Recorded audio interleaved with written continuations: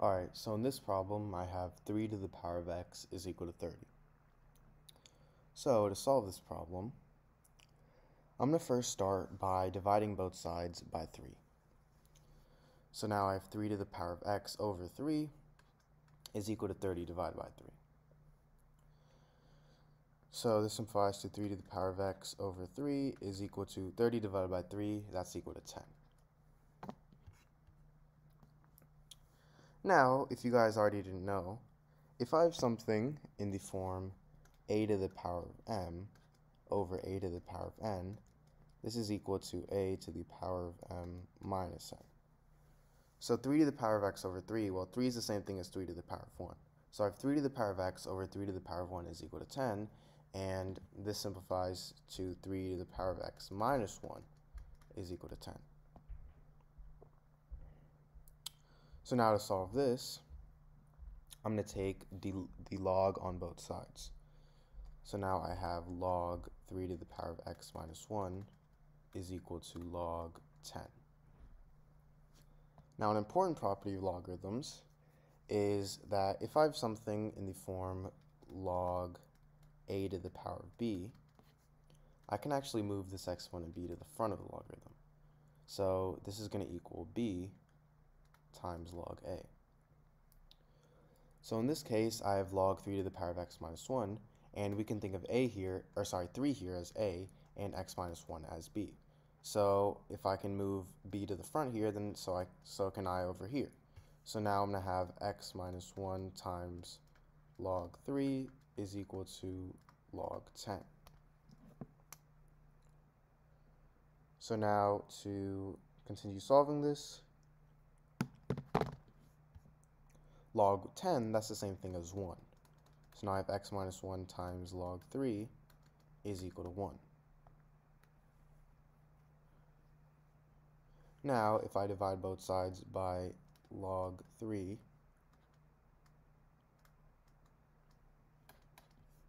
I get x minus 1 is equal to 1 over log 3. So now, if I add 1 on both sides, these two cancel out, and I'll be left with x is equal to 1 over log 3 plus 1. So now, to find the exact value, log 3, I can plug this into a calculator. Log 3, that's equal to 0.4771. So I have 1 over 0.4771 plus 1. So now 1 over log 3, or 1 over 0.4771, that's going to be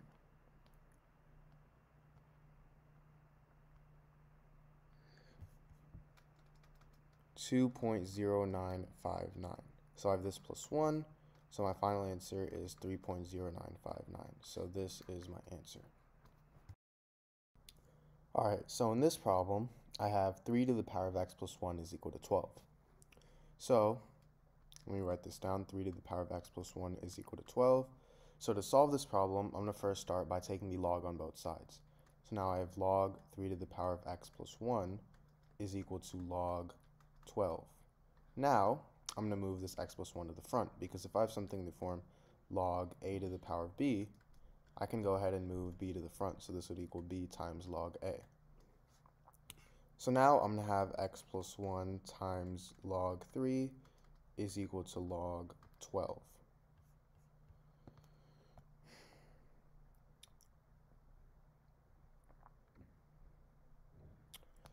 Now, what I'm going to do is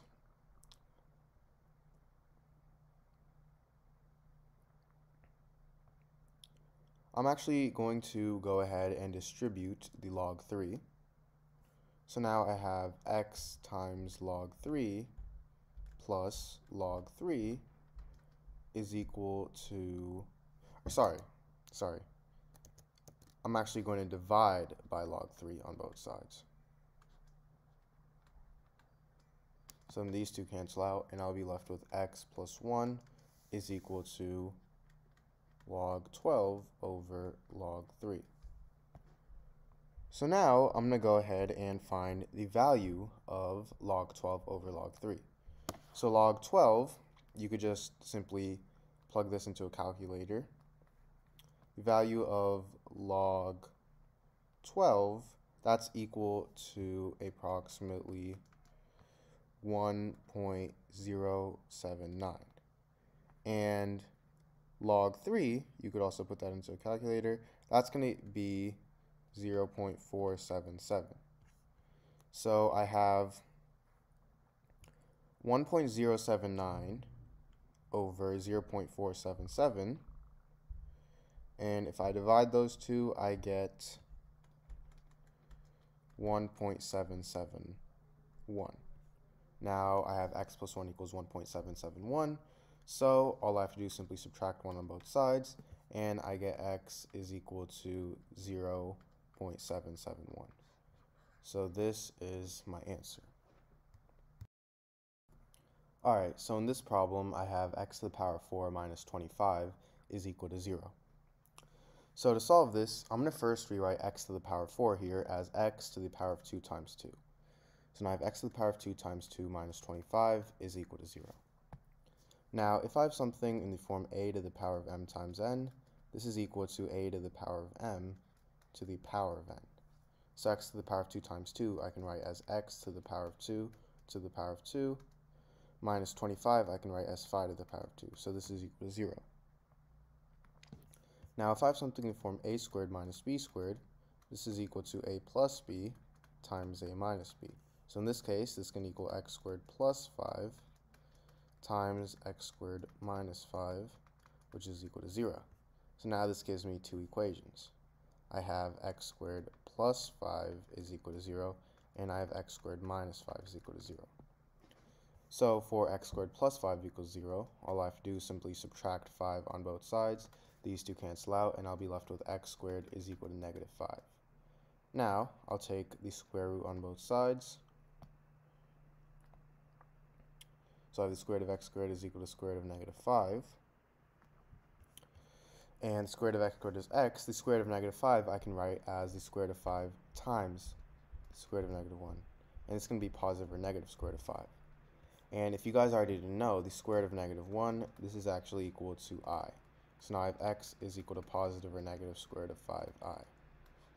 So these are two solutions. Now for here I have x squared minus 5 is equal to 0. I'm going to add 5 on both sides. Now I have x squared is equal to 5. Now if I take the square root on both sides, square root of x squared is x. The square root of 5, this is the same thing, square root of positive or negative square root of 5. So these are two solutions. So these are my 4 solutions to this problem.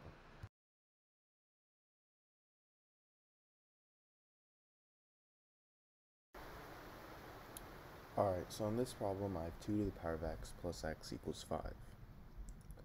So I'm going to first start by subtracting x on both sides. So these two cancel out, and I get 2 to the power of x is equal to 5 minus x. Now, I'm going to divide both sides by 2 to the power of x.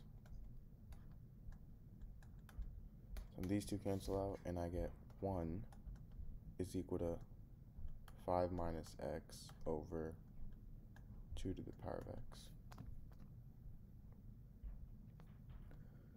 Now, this is the same thing as negative x plus 5 times 2 to the power of negative x.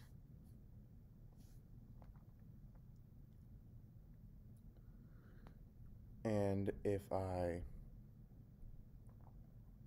multiply both sides by 2 to the power of 5, I get 1 times 2 to the power of 5 is equal to negative x plus 5 times 2 to the power of negative x. And 2 to the power of 5 is 32, so I get 32 is equal to negative x plus 5 times, sorry, I forgot to multiply this side by 2 to the power of 5, but 2 to the power of negative x plus 2 to the power of 5 is 2 to the power of 5 minus x.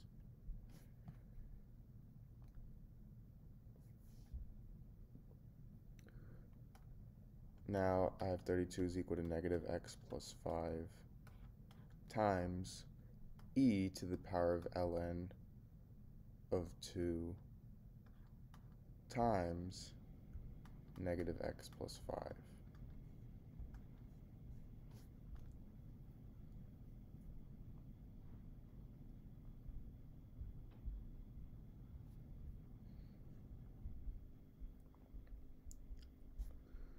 And now this is the same thing as negative x plus 5 times ln 2 e to the power of negative x plus 5 times ln 2 is equal to 32 times ln 2. So I just multiply both sides by ln 2. And now if I take the W Lambert function on both sides,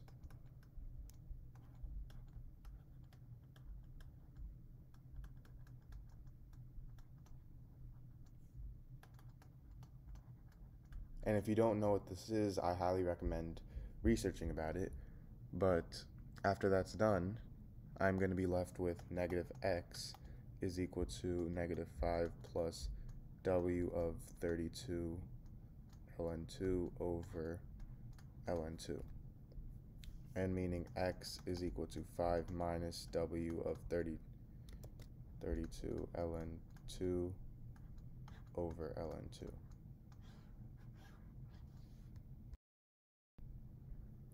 Alright, so in this problem, I have x to the power of x is equal to x to the power of 2.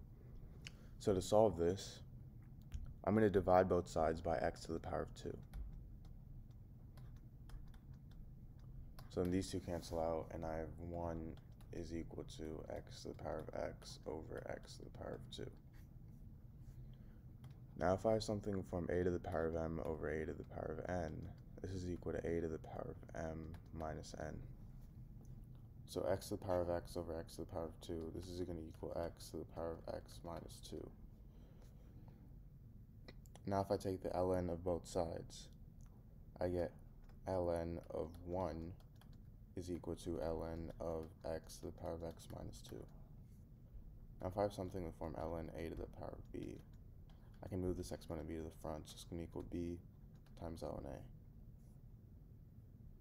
So now I can move x minus 2 to the front, so now I have ln 1 is equal to x minus 2 times ln of x.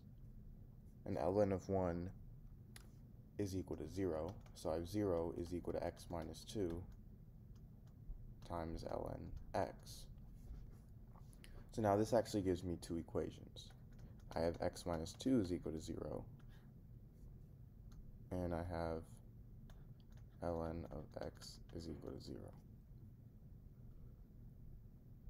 So for x minus 2 equals 0, this is pretty simple. All we have to do is add 2 on both sides, and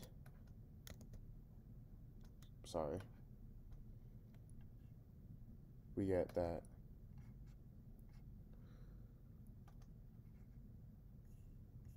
x is equal to 2. And for ln x equals 0, well, ln of 1 is equal to 0, so x is equal to 1. So my two solutions are x equals 2 and x equals 1. Alright, so in this problem, I have 3 to the power of x to the power of 3 over 9 to the power of x is equal to 81. So I'm going to first rewrite 9 to the power of x as 3 squared to the power of x, and then rewrite 81 as 3 to the power of 4.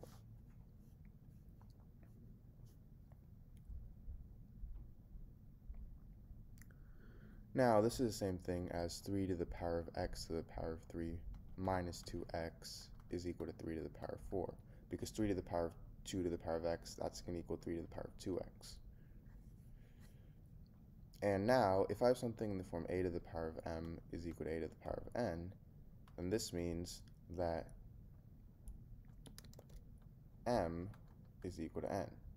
So in this case, x to the power of 3 minus 2x is equal to 4, meaning x to the power of 3 minus 2x minus 4 is equal to 0. So now to solve this, we actually have to find one solution of x so we can use that solution to find the other solutions of x.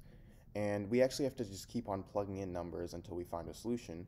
So if you actually plug in 2, you get that that the solution equals 0. So x equals 2 is one solution of x, and now using the solution, we can find the rest of the solutions by doing long division. X minus 2 equals 0 is a solution, so meaning we have to divide this by our original equation. So we have x to the power of 3 minus 2x minus 4 divided by x minus 2.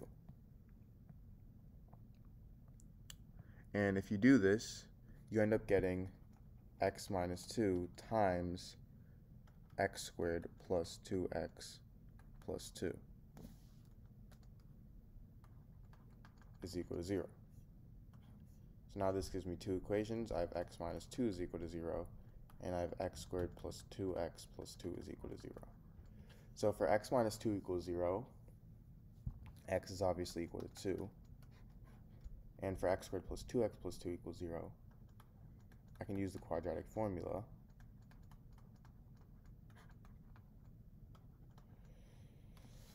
So I get x is equal to negative 2 plus or minus the square root of 2 squared, which is 4, minus 4 times a, which is 1, times c, which is 2, all over 2a. This is equal to negative 2 plus or minus the square root of negative 4 over 2, which is equal to negative 2 plus or minus 2i over 2, which is equal to negative 1 plus or minus I. So these are my three solutions to this problem.